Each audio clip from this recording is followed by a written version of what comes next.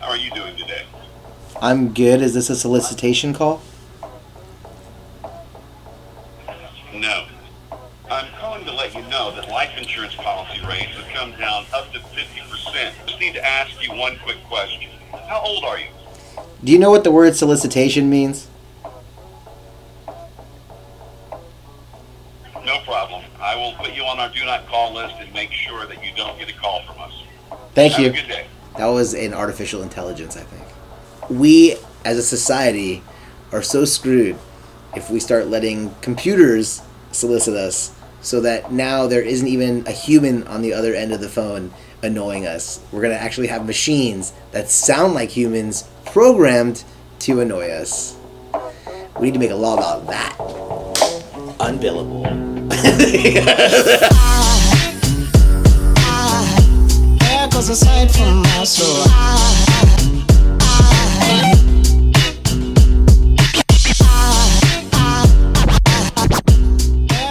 All right, we're here at a client's property. We're going to try something new today on Billable.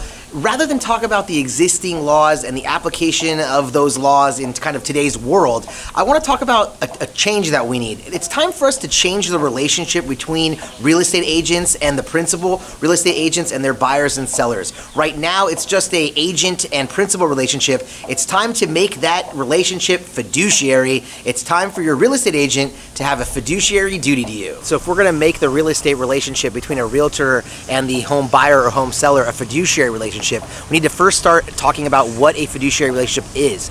A fiduciary relationship is a special relationship of trust where one party holds the assets or takes care of the assets of another. But what makes it fiduciary is you have an actual responsibility to do what's best and do what's right with that financial asset. So like as an attorney, I have a fiduciary relationship with my clients. I have to always put their financial interests first. In other words, I'm not allowed to represent them in a dispute and the other side. If you're a real estate agent or maybe recently sold your house, you know what I'm getting at. Real estate agents are allowed to do both ends of a deal, represent a buyer and seller in the same transaction. I'd like to put an end to that. All right, so I'm not just some jerk attorney trying to end real estate agents' ability to double end deals. What I'm talking about is how the heck can that be something that we accept? If you are selling your house or if you're buying your house, your real estate agent wants you to be able to openly and honestly explain to them what you're willing to pay or what you're willing to accept as a purchase price. If all of a sudden you are able to represent both ends of a deal, how can you put both the buyer and the seller's interests first? See, I don't think you can. And I sue real estate agents all the time. I mean, I don't take pride in saying it. It's just the reality of what I do for a living. And oftentimes what I see is these real estate agents, they get fixated on closings. Real estate agents don't get paid unless they close transactions, and their commissions come directly from the value of the real estate transaction closed. When you allow a real estate agent to play both ends of a deal, their focus becomes directly on getting the transaction to close. Not all the time, most of the time. And that's the situation where you get yourself in trouble. What I'd like to see is us remove that ability, take away a real estate agent's ability to represent both sides and put them into a fiduciary relationship. Again, the reason I say fiduciary relationship is so that they stop putting their own interests, their own desires for commissions and closings first, and instead put the goal of the client, a seller, obtaining as much money as possible, maybe selling it quickly, whatever the goals of the client are first. If you're a buyer, acquiring the property for the lowest possible price. See, an agent can't put both of those interests at the forefront when they're representing both sides. How can they be trying to get the most money possible for a seller while trying to get the least money possible for a buyer when they're on both sides of the transaction? They can't. Real estate agents should not be allowed to be on both ends of the transaction. We need to change this rule.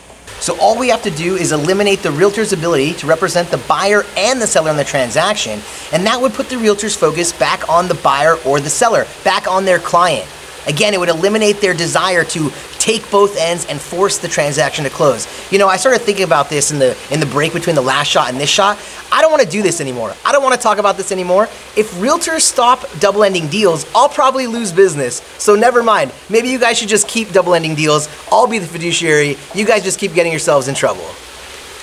The sprinklers just came on. We got to wrap this up. If you like this episode of Unbillable, you know what to do. Hit the like button. If you have an opinion on whether realtors should be fiduciaries about any of the things we said today, be sure to put it in the comments below. We'd love to have your feedback. And of course, subscribe. You got to subscribe. And with that, we'll see you and you'll see us on the next episode of Unbillable.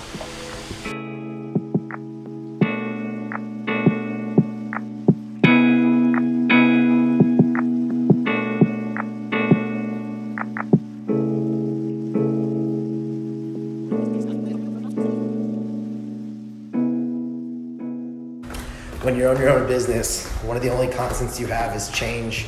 Today we have a big change in that we're losing our receptionist, Sierra.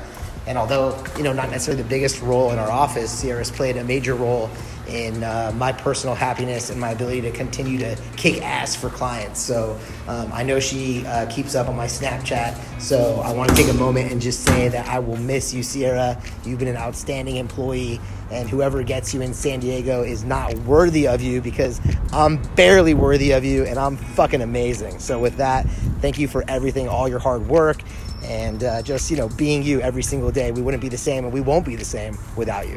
This was by far one of my favorite jobs that I've ever had. Thank you for not only being a boss, but being like a mentor and teaching me the ways of life with guys, with people, with females, the wise ways of getting older, and not just legal advice, but actual real life advice, which you would do every single day, and I will take with me for the rest of my life.